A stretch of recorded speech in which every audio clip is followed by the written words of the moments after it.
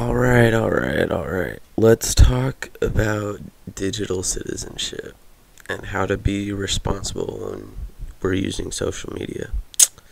I think it just essentially boils down to just being smart. You don't want to say something that could offend people. You don't want to say something that you'll regret down the line. You also don't want to give out any information that could be like used against you.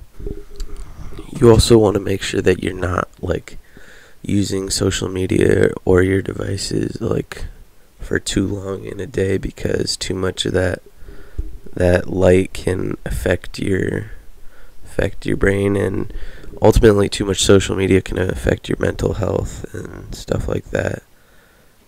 You also want to make sure that you're not cyberbullying, because that's just mean, man. We don't live like that here. We're nice over here. Too much screen time can also affect how much sleep you get, which is important. So I think it just boils down to using devices and social media and all that jazz. You just want to use it in small doses, and you don't want to use too much, and you want to use it responsibly and not be mean about it, you know? Toy.